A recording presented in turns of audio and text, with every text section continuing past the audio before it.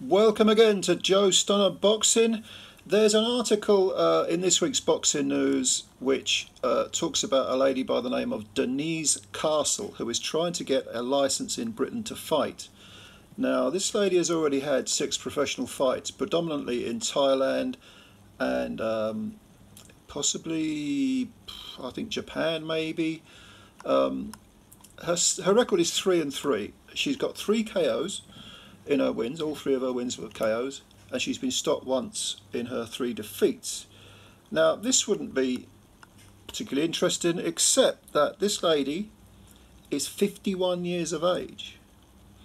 And the article goes into her career, which predominantly, well, previously it was a Muay Thai career. She fought in the Far East as a Muay Thai fighter, Bangkok and places, similar big cities in the Far East, and she had some success. I think she was a world champ or WBC champ anyway. And then she went over to the boxing code, the glove code, the Queensberry rules and all that. She started in 2014, which would have made her 42 when she started, and she won her first 2 fights by knockout. One of them was in Bangkok, the other one was in Nothamburi. The first one, I can't remember the name of the females. These were I think Japanese fighters or Thai fighters with very long names I would only butcher, so I'm not even going to go there. But she won the first fight by first round knockout against a girl who was 3-2.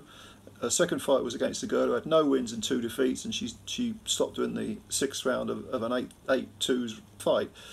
And then she lost 2 fights because somehow winning those 2 fights against very, very low opposition got her a WBC World Atomweight title, where she weighed, I think, about 100 pounds, 102 pounds, a very small lady. And she got stopped in 8 rounds, on her feet in 8 rounds.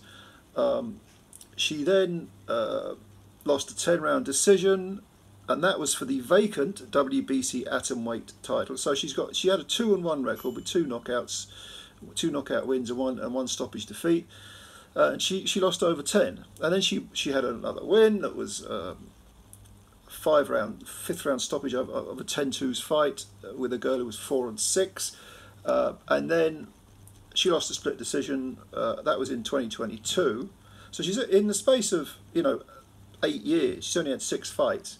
But in 2022, she again challenged for the vacant WBC Atomweight title. Little tiny women, 100 pounds, against Norge Guro, and she lost a split decision over 8 rounds. It was only a world title fight, supposedly over 8 rounds. Look, we know that the female code is very, very thin on the ground when it comes to talent, very thin, which is why girls like Candy Wyatt of Canada, who fought for a vacant title against Natasha Jonas last weekend and got stopped in 8 rounds. She was coming off a win, but I think prior to that she had 3 defeats. One of them was by stoppage against Jessica McCaskill. But at least she's fought at the highest level. Jessica McCaskill's a good fighter, and she's fought a few other good ones. But she had no business really fighting for a vacant world title, and Natasha beat her easily. With this lady, DENISE CASTLE, any application for a license, I think, should be taken on its own merits. If you're 51, it doesn't necessarily mean you've finished. And there's a picture of her in Boxing News, in a fighting pose, and she looks shredded. She looks, like she's in really optimum weight, optimum condition.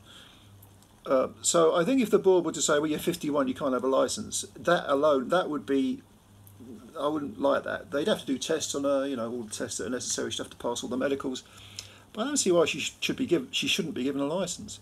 But this is an interesting subject because, as an aside, again, this is in this week's Boxing News. They talked about older fighters fighting.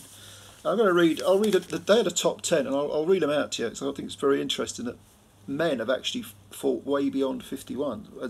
I'm sure you can name a couple offhand, but you had another female fighter, Alicia Ashley, from Jamaica, and she last fought when she was 50. Obviously, you've got Bernard Hopkins, who was 51, nearly 52 when he fought Joe Smith and got knocked through the ropes. You might remember that fight. Dewey Bozzella was 52 when he fought. This is the guy you may remember who was in prison he's been in prison for many, many years. Came out, had one pro fight. He said he always wanted to have a pro fight because he fought in prison in the system, and he won it, and then he retired.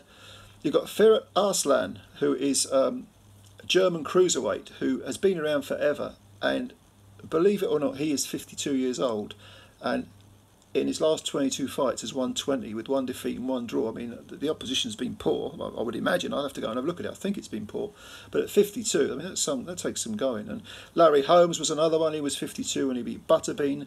Oliver McCall had his last fight when he was 54. You got Roy Jones, who's 54, who had a professional fight against, was it an MMA fighter, and making his debut, and he lost on points. Jones did, which is horrible to see. And he had I think last week, maybe last weekend, he had a exhibition fight, but he can't say no, Jones. He can't say goodbye. It's sad, really.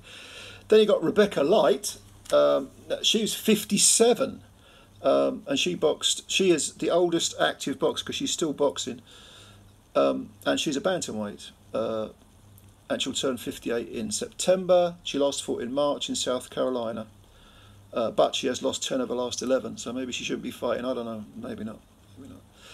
You then got Sal Mambi, who people may remember, who was a WBC light welterweight champ, I think. Or was it? Yeah, it was light welterweight champ. Made a few defences too, but he had his last fight at 60, and that was 26 years after he'd been world champ. And then the biggest one of all, the oldest of all, was Steve Ward, who was 64 years old when he had a professional fight. And he beat, his last fight was against Adrian Palagogia. I'm reading this. Adrian Palagogia, who was a mere 50. So Steve Ward at 64 beat up a stripling at 50. But age, here's the question for you. Does it matter? How does it matter? Why does it matter? Give me some details. Let me know what you think. Leave your comments below, because I'm interested to hear your take on the age thing. And do you think Denise Castle should be given a licence or not? What do you think about older people fighting? Yeah, comments below. I'll read them and answer. As always, thanks for your time. Subscribe to the channel if you're new. Give us a like as well. That helps us out. And spread the word about Joe Stunner Boxing. Many thanks for your time again. I'm looking forward to reading your comments. Bye for now.